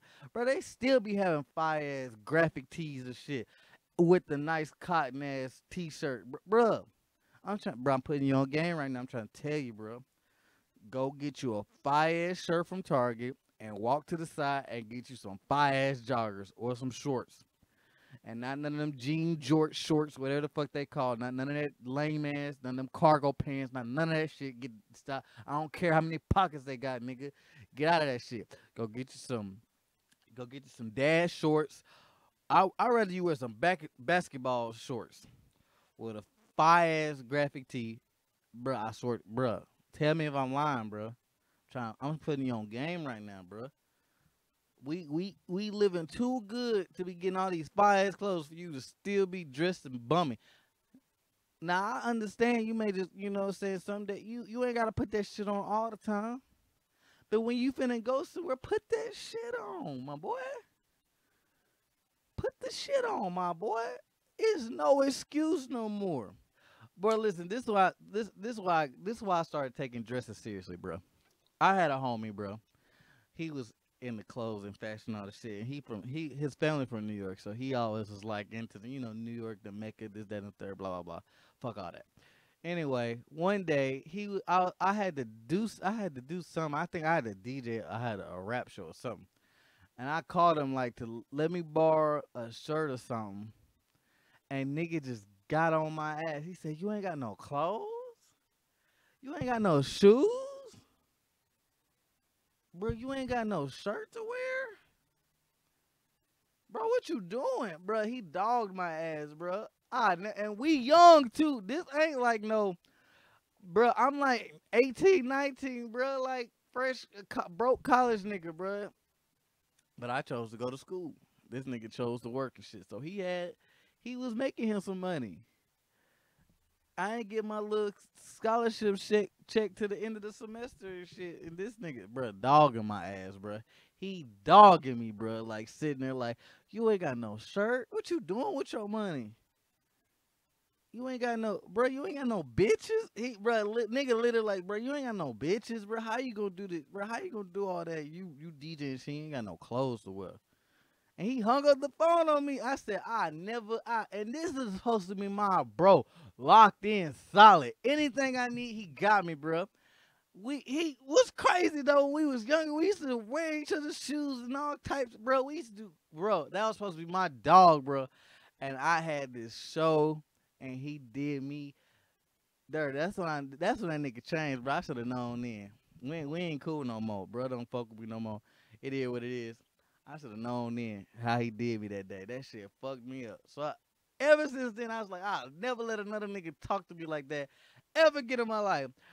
I got my clothes A1 ever since, bro. Ever fucking since. I swear to you, bro. And now that I got the jewelry, can't no nigga tell me shit. And I ain't even want to buy the jewelry, but y'all know that story. Niggas don't take you seriously without it. So fuck it. Almost fucked the video up. The sneaker culture, chains, Timbs, windbreakers, bucket hats, and even the Y2K style, which is coming back now. That's another thing that's crazy. Black people have also been at the forefront of activism. From Harriet Tubman and Frederick Douglass to Marsha P. Johnson, Angela Davis, Audre Lorde, Malcolm X and MLK, to Angela Rye, Colin Kaepernick, Tarana Burke, and the women who formed Black Lives Matter. There's just so many names. Historically and in present day, Black faces have been at the forefront. I wouldn't have added the women that did the Black Lives Matter. It sucks. Like, the movement is positive. Them motherfuckers are awful, though. They stole all that money and just went shopping, bro. They took all that money that got donated and this, that, and the third and went ham. I mean, you can't knock that hustle, but damn, bro. You could at least gave the black community a little bit of that chunk of change. Bro. Man, that's forefront of fighting for civil justice and civil rights for everybody. Our community has been committed to civil liberties, equity, and fighting to be seen as human. And when it comes to Black achievement, Black excellence is everywhere, even if you may not even know it. We make strides from everything from activism to education to athleticism to fashion and STEM. And I think the whole idea of Black boy joy and Black girl magic is rooted in celebrating us, the ordinary and the extraordinary. It's acknowledging the struggle while still finding joy despite it. Celebrating Blackness and Black excellence is having pride in who we are, the many forms we come in, all we've been through, in the magic that still manages to persist. And so that's how I would describe Black culture. So just by taking a look at this list, you can see how much of Black culture has truly transformed pop culture and has just been influential to the way we live life today. Black culture is pop culture, and especially as it comes to the arts. And so being cool is definitely something important in a lot of different communities, or feeling that you fit in. But when you're Black, particularly, I think the stakes are even higher for us to feel like we fit into the standards of Blackness. And nerdiness directly contradicts that. The hardest part about being a Black nerd was that I didn't fit in with anybody. Not to mention, before the internet, there were only 2 Black nerds, me and this guy. And in the Black community specifically, anything associated with nerdiness is oftentimes simultaneously associated with whiteness, which for obvious historical reasons is also seen to be a threat to Blackness. It seems like if you act too Black, then you won't fit in with the white kids or the other kids that aren't Black. And if you aren't Black enough, then the Black kids don't see you as Black. They don't accept you as who you are. I think when Black people imply that you're not Black enough, what they're really saying is that you don't seem to exhibit stereotypical Black qualities or be well versed in what we generally understand to be Black culture. Proximity to whiteness essentially seems to make you less Black. And all Bro, she just said something, and that just made me think. Black folks hate stereotypes, but they use stereotypes to make you fit in. And it's just like, you don't like stereotypes, but if this Black person don't present those stereotypes, they're not Black enough for that shit. Like, when I was younger, another thing I got picked on was because I talked proper. And living in Montgomery, if y'all know how Montgomery niggas talk, that is a fucking different world. Them niggas worse than fucking Atlanta niggas, bro. But because I didn't have no... My mom was an English teacher. Let that sink in. My mom, bro. My mom was a fucking English teacher. Had an English major. All the degrees in English, she had that shit. So when I started talking, she would like get mad. Like, bro, I remember my auntie would be so upset how my mom got on to me when I was like studying and doing shit. She'd be like, he's a fucking kid. Like, but she would, the little pronunciations of words that I would do, she would get on to me about it. And so if I pronunciated a word differently than how it was supposed to be pronounced, I got on to. You know what I'm saying? Like, that shit is crazy to think about now. Now that I'm like older and shit, looking back on it. Like, I thank her for it, but like, I got talked about for it because I knew how to pronounce my words. That shit is like baffling. Like, bro, when you start healing and like going through your trauma and shit, that shit be crazy, the shit you be finding out about, like little shit. Obviously, this mentality comes from a place of ignorance because there's not one way to be Black. To be Black is to be Black. Race has nothing to do with your personality or cultural competence. But I really want to look further into this idea of not being Black enough, specifically from the perspective of being a geek or a nerd. So I have a couple examples to share with you guys. The first example is a blog post from a blurred who basically just talks about her experience with the term and her experience having her nerdiness essentially equated to whiteness. So it's a bit of a long excerpt, but I think it's pretty good at explaining this. So it reads, I didn't grow up with the term blurred, I just lived it. Outwardly, I blended in nicely while living in Queens, New York. That is until I opened my mouth.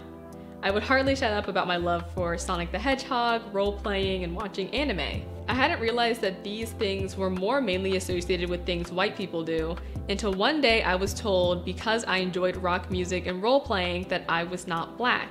I still have to ask myself if I'm Black enough to even write about being a blurred. If you're a nerd, it is considered a violation of culture. a betrayal. It's acting white.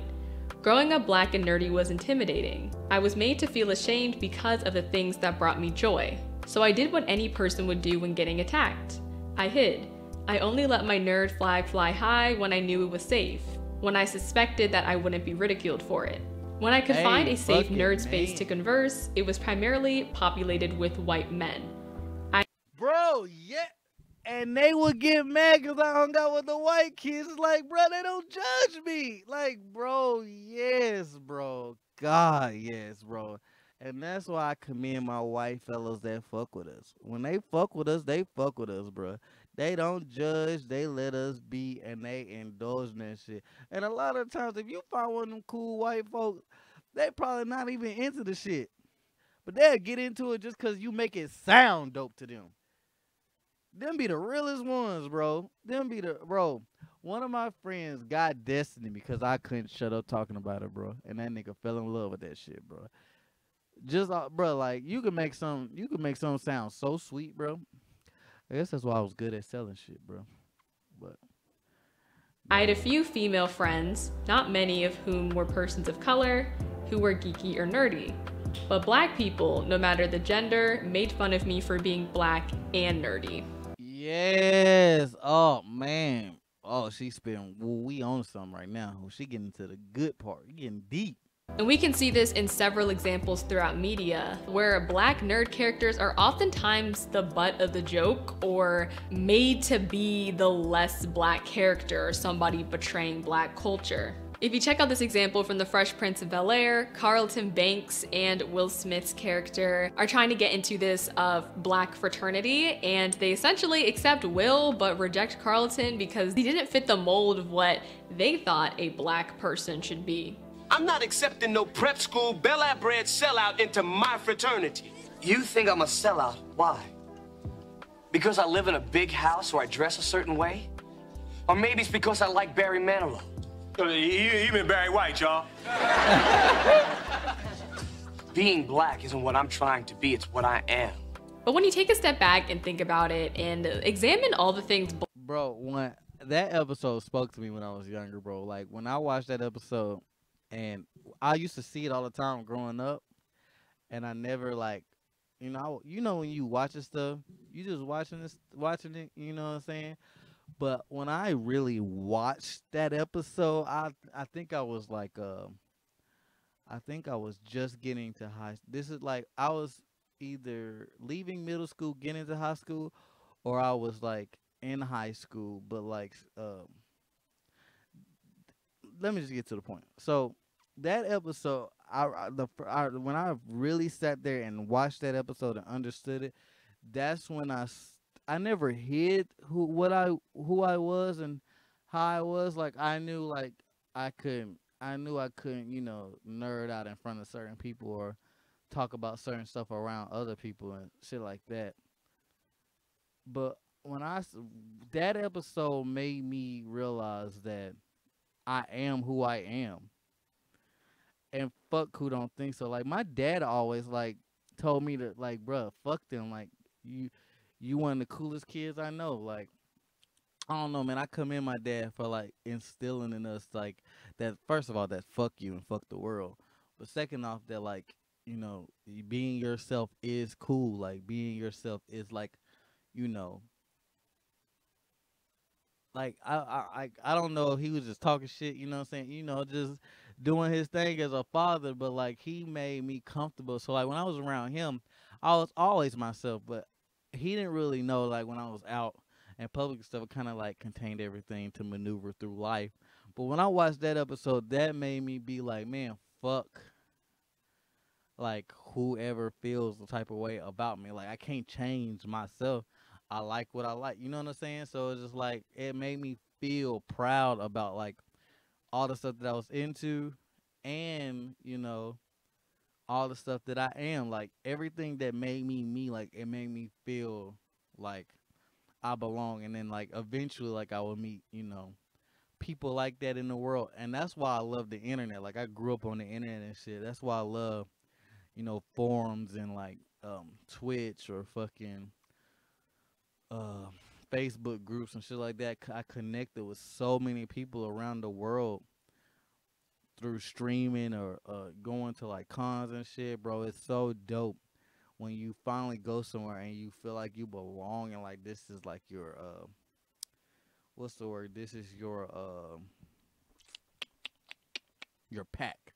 You know what I'm saying? Like, I feel at home like with my brothers and stuff. Like I'm the black sheep of the family, obviously, but I don't feel like the black sheep of the family. Like when I'm with my brothers and sisters and shit, I don't feel out of place. You know what I'm saying? You could tell I'm the black sheep when we're all dressed, cause like they may have on like Gucci and Polo and all this extra shit, and I got on fucking some anime shit. You know what I'm saying? But we all look like a unit. You know what I'm saying? And I think it's so funny, like how when we're all together, like how we all look. But like I don't feel out of place, and that's one thing I commend, that like I was blessed with the family that I got. You know, my extended family, that's a whole nother story. I do feel out of place with them niggas, but the family that's under the same roof don't. But that episode is very impactful, and I wish every black nerd or black female nerd, black male nerd, whoever, if you just feel out of place, to watch that episode and truly watch that episode, because Carlton went through a lot just to prove to them niggas that he deserved to be in that fraternity. And you could do so much to be accepted by somebody, and they still want to accept you no matter what you do. And I realized that like you could try to hang out and do everything that everybody else wants you to do to feel accepted, and they don't give a fuck. If they got whatever they got in their head to make you not feel welcome, it's always gonna be there no matter what you do, bro. And so you just need to find where you belong. And I took that with everything, with women, with fucking friends, life, job. Go wherever who fucks with you. Go with who likes you. And who likes you, that's where you need, that's where you belong. Whoever fucks with you, that's where you belong. Who wants to hang out with you, that's where you belong. Who checks in on you, that's where you belong, bro. Them the people you need in your life. All that extra shit, stop worrying about that stuff. And hey, man, that episode golden for real. Black culture is known for popularizing and all of the things black people are oftentimes recognized for and applauded for. Not very often are they things in more nerdy fields. So no wonder there's such an internalized marginalization of black people who possess more nerdy qualities or characteristics. That person doesn't really seem to fit the mold of what we have imagined the black American to be like. And this prejudice isn't just from outside forces, like this is also happening within the black community itself. So why is this? There are a couple speculations. For starters, there's the social pressure of what it means to be black, and that does not mean being nerdy for the most part. People take race and ethnicity with so much pride that if you're excluding people who you don't feel like fit whatever ideal you have for your race or ethnicity, you don't realize how bad it makes them feel. And it doesn't help that we don't have a lot of like role models or highly visible influences in fields that seem more nerdy. And again, that definitely is changing. Just because black faces aren't at the forefront or may not be the faces of, you know, nerdy fields or endeavors, that does not mean that we are not out here making strides, because we definitely are. But our black faces shown in these endeavors are definitely not as commonplace as they should be. And we might not have as much exposure to it as a kid, quite frankly, as much as we do like rappers and entertainers and athletes and all those types of things. Also, blackness and competence in black culture is also seen as a status symbol. That's why you see how all these white kids from the suburbs and all these white kids on TikTok trying to be like us, act like us, because it's a status symbol. It makes you cool. It makes you trend. Trying to be black makes you trend. I think insecurity is another reason some people within the black community perpetuate this like not black enough idea. In this world, you can get made fun of for possessing stereotypical traits of your identity group, and you can get made fun of for not possessing those traits. So taking this into the context of race, you can be made fun of for being too black, and you can also get made fun of for not being black enough. So not that it's right, because honestly this is just, you know, sharing more feelings of unworthiness, but putting someone else in a box could be a way that some black people can like process the feelings of not enoughness, if that makes sense. I don't know if I explained that very well, but I'm gonna share another clip from Madison Brown's video. Y'all should just go watch it because it's really good. So she explains this pretty well. I think deep down it comes from a place of insecurity, maybe, because they know that who they are is seen as sometimes ghetto or uneducated simply because they're just being themselves. And because to them, I have some sort of adjacency to whiteness, that it fucks with their head, because maybe they think that because of the way that I am, then I will be more accepted by the white man. And being seen as more palatable to white society has obvious social and professional benefits. And then finally, it can also be financial disparities. As I said earlier, poverty has disproportionately affected a lot of black communities in America specifically, but also in other countries. Science and engineering and like STEM, more technical fields are expensive. And if you don't have the financial resources to send your kids to specific schools or to buy certain equipment so that they can pursue this, it may seem like out of reach for some black kids. Again, that's not to say it's not possible, but that definitely could be a factor. So all of these perceivably nerdy or white characteristics, all of these things is not how we have internally been conditioned to recognize the role that black people play in the world. And so due to this internalized contradiction between blackness and nerdiness, the term blurred was born. So why blurred? I think blurred.com explained this pretty eloquently. One of the writers writes, representation matters. Quite simply, blurs were not traditionally shown in the media and have had little representation in pop culture. Not only that, but when we combine the intersection of African American and nerd culture, sometimes we see or describe things a bit differently. Blurs tend to add their own bit of flavor into the mix when talking about all things nerdy.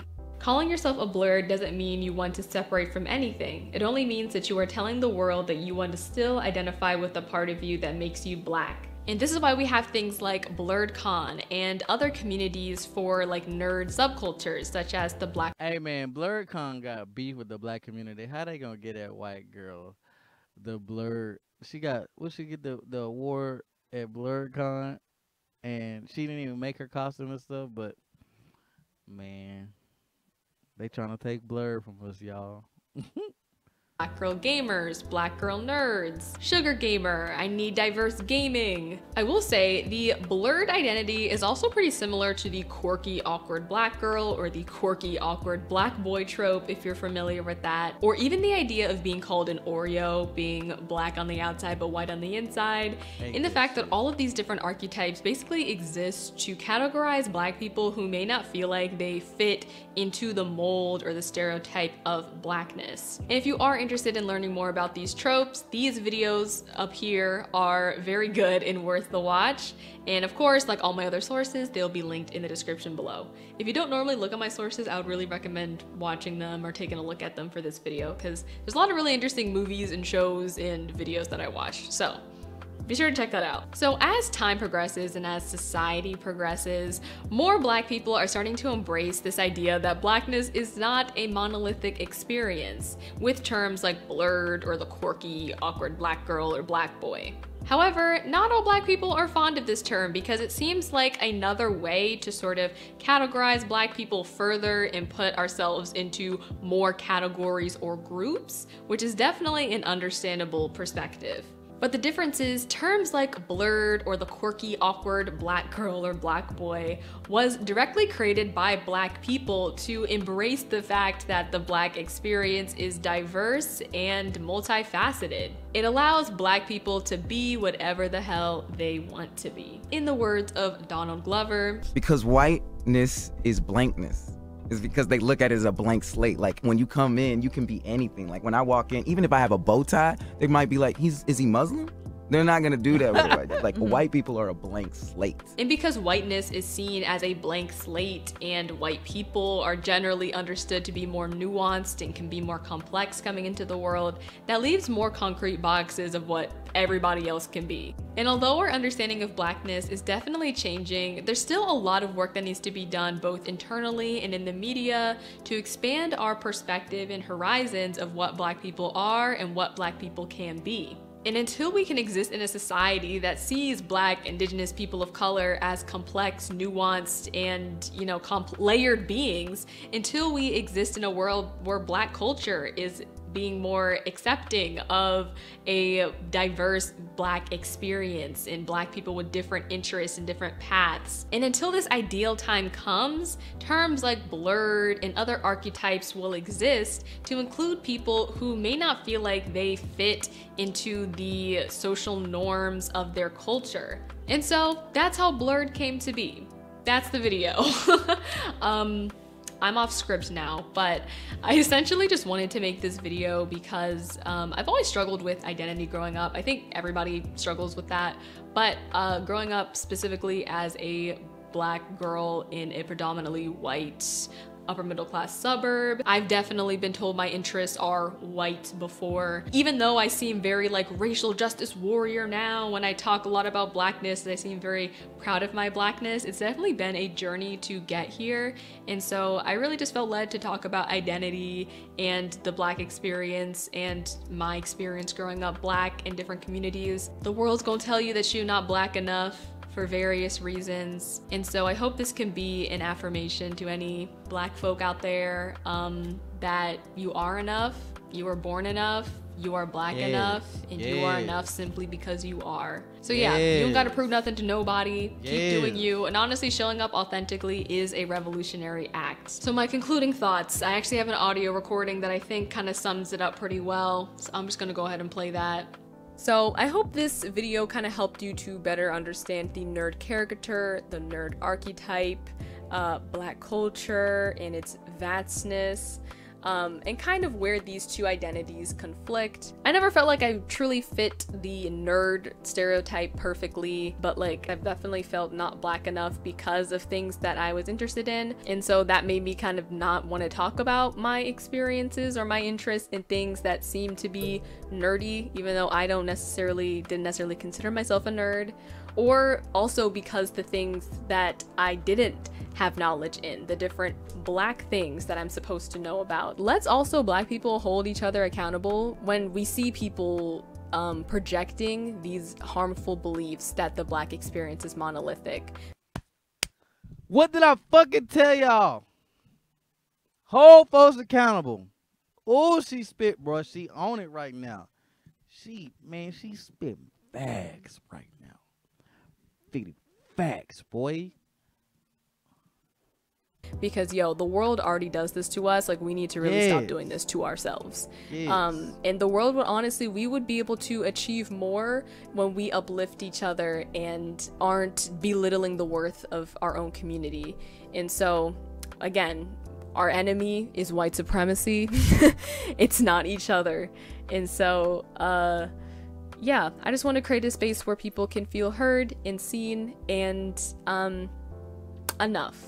So comment below about your experience with nerdiness or blurtiness. I would love to engage in a civil conversation. What did you learn today? What do you want to take away? What have you learned about yourself? I would love to know. Leave a comment below. You hear them bars though. Honestly, my next project, just forget these video essays. I'm gonna drop a rap album. Mixtape coming this summer. Yeah, that's all you guys. I'll see you next time. Bye y'all.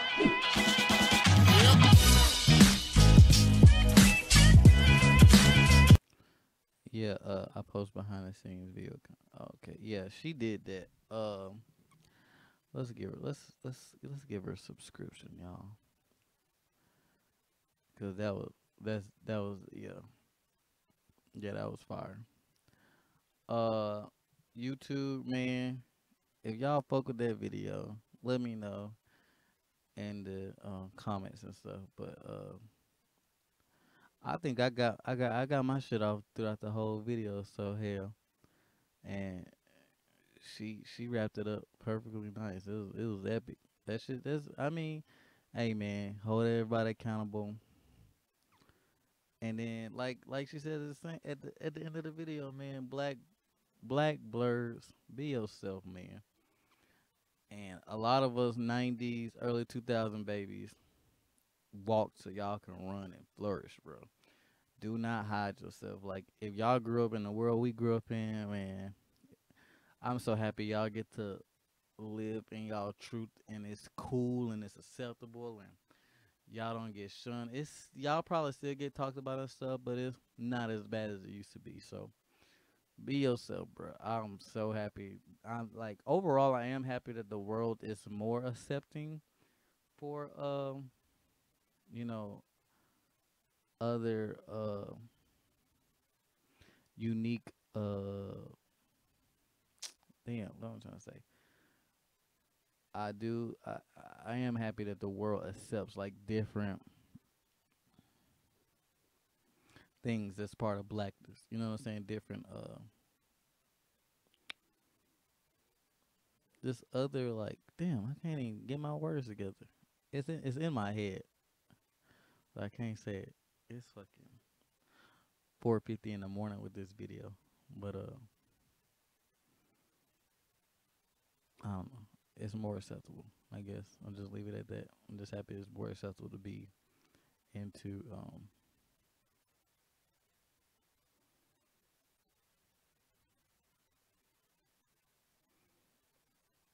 I guess a wide range of fucking